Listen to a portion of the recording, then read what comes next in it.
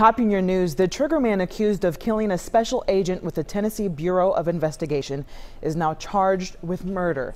The TBI confirms the charge of murder and perpetration of an attempted aggravated robbery was placed just hours ago against 23-year-old Brendan Taylor Burns.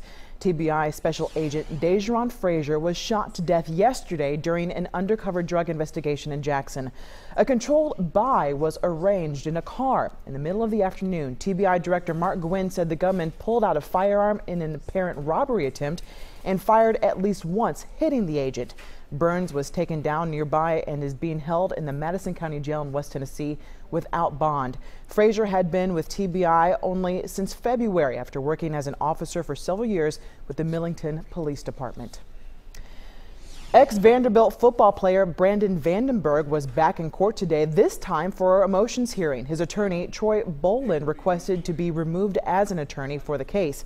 The other attorneys representing Vandenberg, as well as Vandenberg himself, supported that request, and the judge passed the motion. You'll recall in June, Vandenberg was found guilty of 5 counts of aggravated rape, 2 counts of aggravated sexual battery, and 1 count of unlawful photography.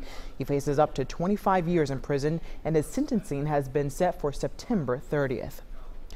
A quiet community in Florida is devastated after a woman participating in a volunteer citizens police academy was shot and killed by accident. The police chief in Punta Gorda, Florida, says the 73-year-old victim, who was a well-known librarian, was taking part in a live role-playing scenario as a student when she was mistakenly struck with a live round last night. It happened when officers were instructing the class using what was supposed to be simulated lethal force.